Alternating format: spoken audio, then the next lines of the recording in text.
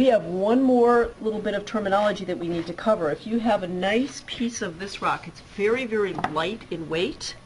That would be that one.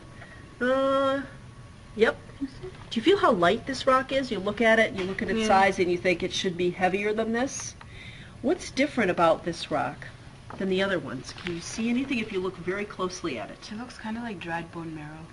It looks like dried bone marrow? What Yeah. makes it look like dried bone marrow? It has like little holes everywhere. Absolutely. It has little tiny holes.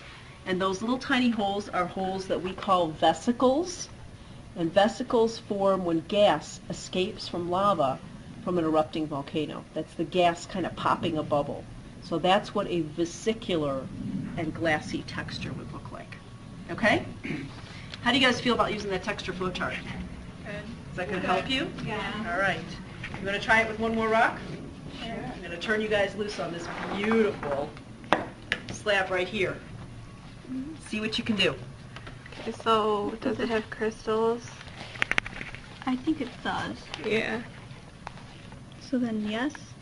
Mm-hmm. Are the crystals all similar, or are there two different grains or sizes? I think they're different.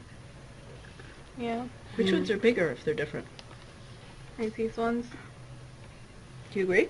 I think so, yeah. Because the black ones are obviously a lot smaller than the others. Jasmine, you agree?